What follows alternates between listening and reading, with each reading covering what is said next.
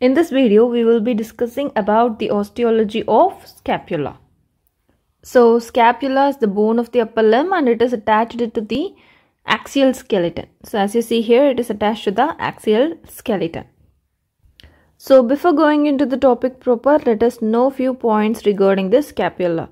So, to this scapula, there are two bones attached, namely the clavicle. In this video, we will be discussing about the osteology of scapula. So, scapula is the bone of the upper limb and it is attached to the axial skeleton. So, as you see here, it is attached to the axial skeleton. So, before going into the topic proper, let us know few points regarding this scapula.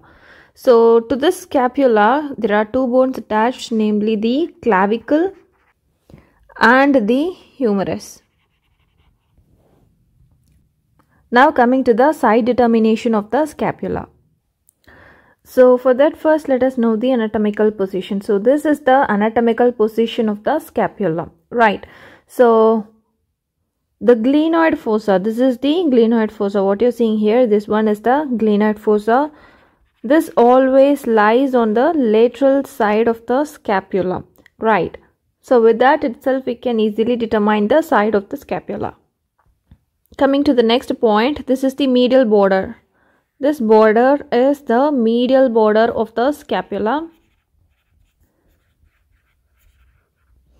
So on the lateral side lies the glenoid fossa and on the medial side it is the medial border. And the spine of the scapula lies on the posterior side of the scapula, right? The spine of the scapula lies on the posterior aspect of the scapula. And then finally, this is the anterior surface of the scapula. So this is the anterior surface of the scapula. So with all the previously mentioned points, we can come to a conclusion that this is the right side scapula, right?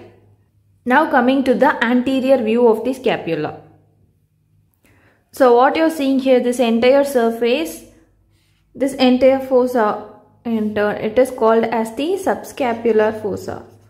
Subscapular fossa, from where the subscapularis muscle arises, right? Next, coming to the medial border. So what you're seeing here, this is the medial view of the scapula and this is the medial border of the scapula, right? So this border is also called as vertebral border. Medial border is also called as vertebral border. And then coming to the lateral view. So what you're seeing here, this entire portion, this is the lateral border of the scapula and this portion, this is called as the inferior angle of the scapula.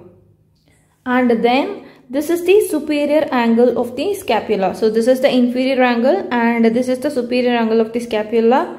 And here you can notice that this is the superior border of the scapula.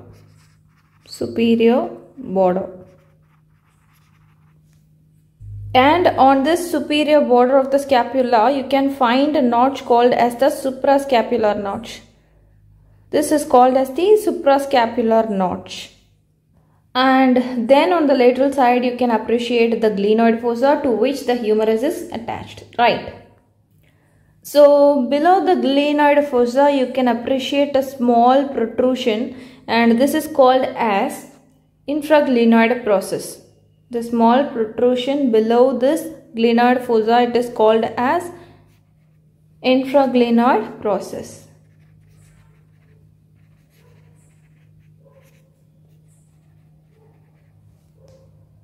And then coming to the supraglenoid process. So what you're seeing here, this portion, it is called as the supraglenoid process. This protrusion is called as the supraglenoid process. And then this process is called as the acromion process.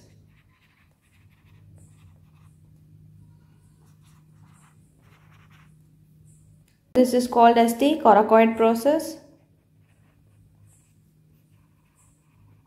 And this is called as the acromion process. Now coming to the posterior surface of the scapula. So what you're seeing here, this is the posterior view of the scapula. So this fossa, what you're seeing here above the spine of scapula, this is called as the supraspinous fossa, and below the spine of the scapula, this is called as the infraspinous fossa. So this is supraspinous fossa, and this is called as the infraspinous fossa.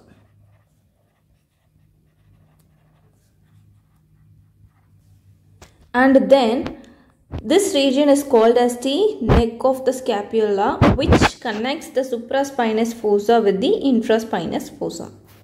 And then this is the spine of the scapula.